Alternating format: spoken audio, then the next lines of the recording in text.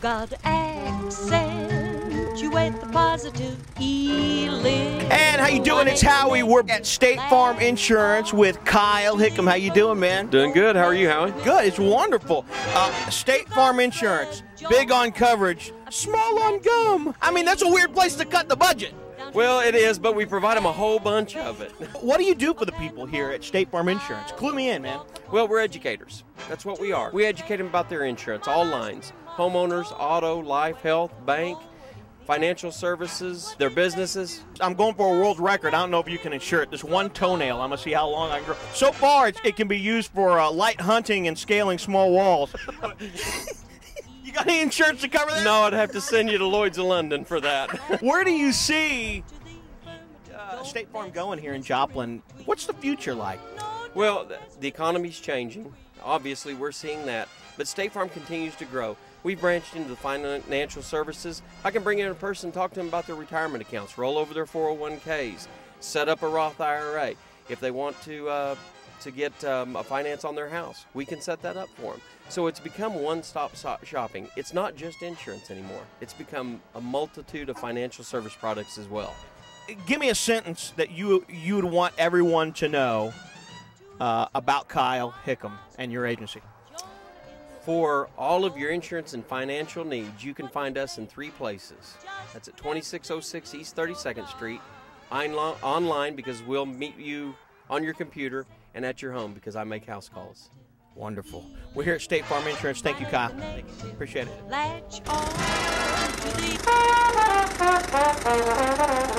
And here we are at Skaggs Chiropractic, 1521 East 20th Street with Dr. Stephen Skaggs. So, Doc, tell me, you guys really pride yourself on being up close and personal with your patients, too, don't you? Yes, sir. Chiropractic actually means the practice of the hand in Latin. How long have you been doing this? Been doing this for over 16 years now. What are some of the misconceptions about chiropractic? Well, for one thing, chiropractors are all licensed physicians underneath Missouri state law. Doc, your business is unique in that you treat the source of pain and not just the symptom. Explain that to me. Pain is an indication to the brain that something is wrong somewhere in the body. What we do here in my office is we treat the problem. We don't treat the symptoms of the problem. If you don't go to the source of that pain and take care of the problem, then you're going to continue to have the symptoms. We try to isolate down to the problem, and then we try to take care of the problem. Doc, what would you like a patient to know whenever they first walk through the door here at Skaggs Chiropractic? Well, first of all, Howie, not all of our patients are able to walk through the door. If you can't get out of the car, honk, we'll come out and we'll help you out of the car and we'll help you into your room. But the first thing we want you to know is that we're going to provide you with the best care humanly possible in the 4-state area. Does that doorside service apply to everyone? You got to have an appointment first. Oh.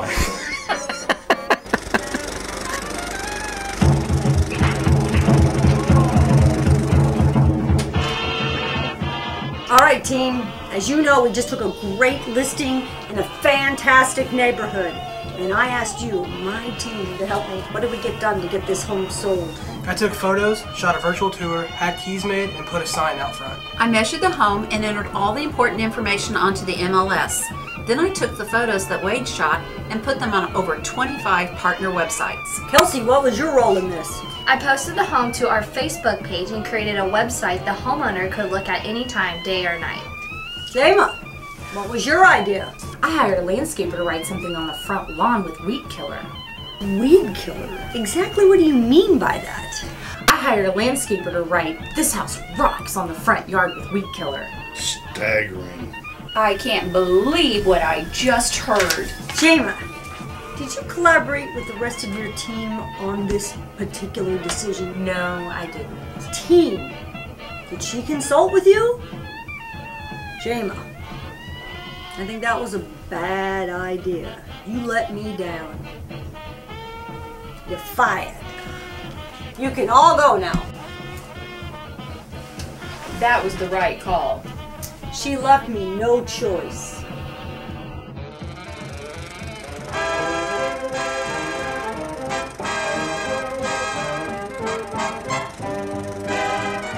Hey, what's up? It's Howie. We're back with Anderson Engineering doing some drilling, some digging, and some Lounging.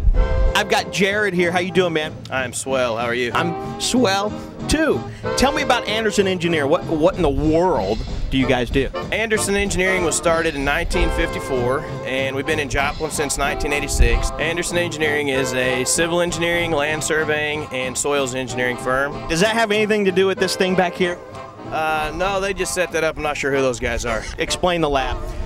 The soil that we'll remove with the drill rig behind us, we'll take that into the lab and we'll do strength tests on it, make recommendations on based on what the soil is on the specific site, what they need to do to it to make it buildable. What's in there? This is a concrete cylinder. Each job has different mixes and different requirements. Should I be? Oh my! You guys knew that was going to happen? Oh really? John, I noticed that you pay your workers well here. They work so hard. Yeah, they're really turning the augers right now. Look alive, team, look alive. Tell us about the future of Anderson Engineering and where you see you guys may be going. We're ever expanding our services capability, but you know, we try to stick to the basics, pleasing our clients, really listening to what they have to say and what they want. And that really sets you apart. Oh, absolutely. Every one of our project managers, they work directly with the client, they set up the proposal, they meet, everyone takes the initiative, and that's one thing that really does set us apart. Eddie, we're back here. What is this area called here? This is really our main treatment facility. It's kind of like the hub of a wheel. All the spokes come off of this one main area. It's like a puppy ER. I keep waiting to see George Clooney walk through. You know, I've been told I look like George Clooney. Really? We have Dr. Grundy. Explain, where are we right now? This is our small dog boarding room, actually, where our smaller little canine patients can hang out. They just hang out, sip lattes, and surf the net? Rough life while they're here. It's like a little canine internet cafe. What kind of cat is this? This is an Abyssinian cat, actually. What do you see the majority of here? Cats or dogs, or what? Oh, pretty good mix of both. We also see some pocket pets, which would be like small rodents, hamsters, rats, rabbits, ferrets. What's the weirdest thing you've ever seen? The weirdest thing I've ever seen? Squirrel. Right now we're in our training facility that we use for our obedience school. We're running 4 classes 10 weeks apart. In 2011 we'll be expanding our services and the facility to about a 4,000 square foot training facility where we'll offer more advanced classes and more variety of services. Tableside etiquette, things like that? Yeah, right. I'm Dr. Lacey Hobbs. I'm a relief veterinarian. And who is this? This is Fender, and he's one of our patients. So you guys deal in trauma and just maintenance care, right? We're all-round health facility, you know, everything from their annual exams and vaccinations to dealing with them whenever they have health issues. Caring about the pets is what it's all about.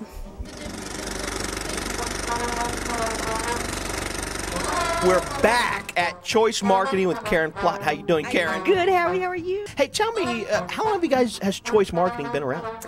We started in 2000, so we are going to be celebrating our 10th anniversary in September of this year. And you've been here at this location? 3 years. And totally remodeled the inside. Wonderful. Started with 1 employee 6 years ago, and now we have 13. We have 3 graphic designers on staff. We have Jason, Terry, Pretty in Pink, and Brianna. What is your background in marketing? I have been in some kind of advertising or marketing since I graduated from high school. Started out in the newspaper business, ended up being a marketing director for Wesco Home Furnishings, and had an opportunity to start our own agency, and here we are. You guys do video as well. Absolutely. We just opened our video studio. We have a large green screen that is really being utilized a lot. Now tell the truth, you ever just come in here and lay it down on a chair like you're flying? Well, I haven't done that yet. This was really stepping out of the box for you guys. Yeah, it was. Mark Kinsley came to us last fall, and this is what came out of hiring Mark. It's unique to the Joplin area, this TV studio here, this recording studio. Where do you see it going? Well, hey, sky's the limit, or maybe the moon. I kind of like the sky. You live a dream every day. I do. I really do, Howie. I know that sounds kind of corny, but we do. We love what we do. Corny, you forget who you're talking to. That's true. That's Choice Marketing. That's a wrap.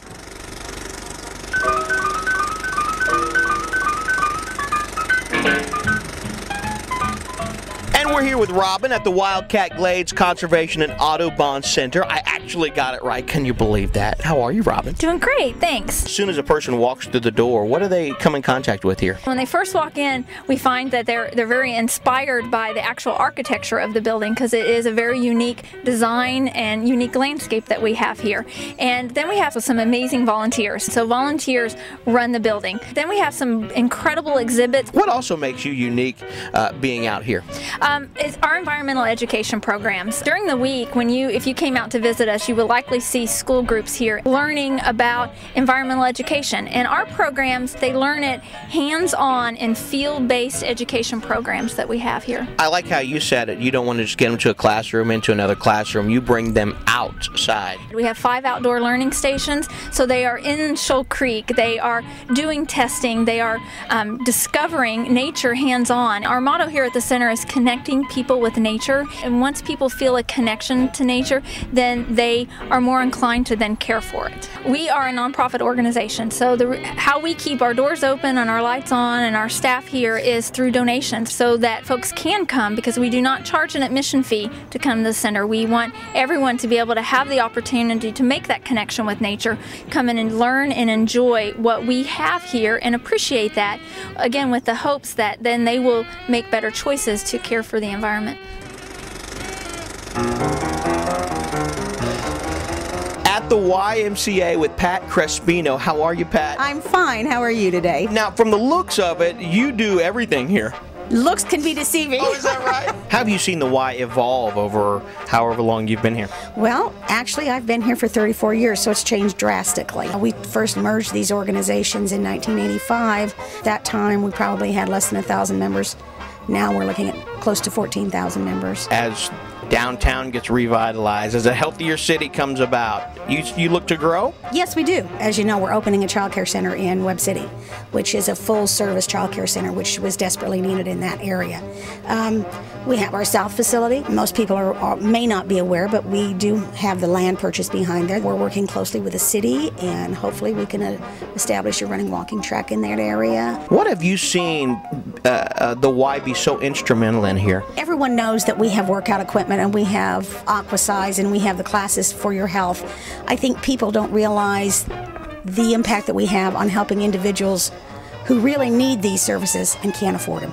Scholarship dollars and scholarshiping individuals, families, adults, it's a very, very big part of our organization, because what we want to do is provide them whatever tools, whatever means they need to stay healthy and active, have their children well cared for, interact with people, especially in the senior sector, this kind of thing.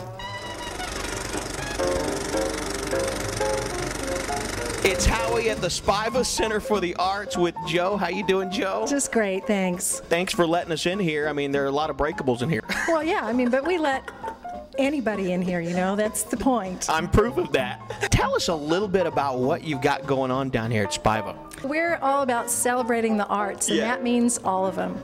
SPIVA has been around for 62 years. We have classes year-round. Right now, Creation Station is going on. It's a Tuesday afternoon after-school program.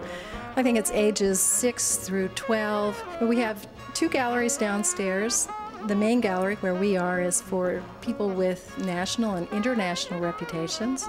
We have a regional gallery for artists who live within about 100 miles of Joplin.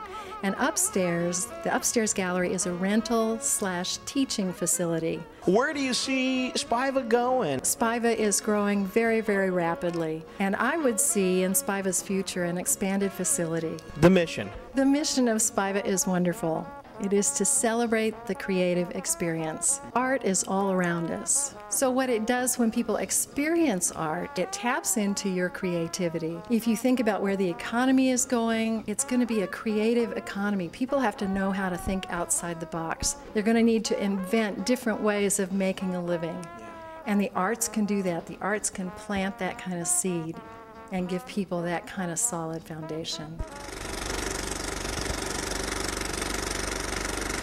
Hey, how you doing? It's Howie. We're back, and I'm about to introduce you to The Alliance of Southwest Missouri. Carrie, what you guys do here, you are a connecting point. Strong families create better communities. What is the Alliance all about? That is what we were about. We're about working with children and families in the areas of health and safety primarily, all things that are designed to really address the needs of our communities. We bring a lot of partners from the community to the table to make decisions and help us decide really to address those issues that will make stronger communities by creating better families. So the Alliance really, you guys really affect more than just families. When you really take a look at the whole picture of what we do, there's very few people in our area that are not touched in some way by what we do.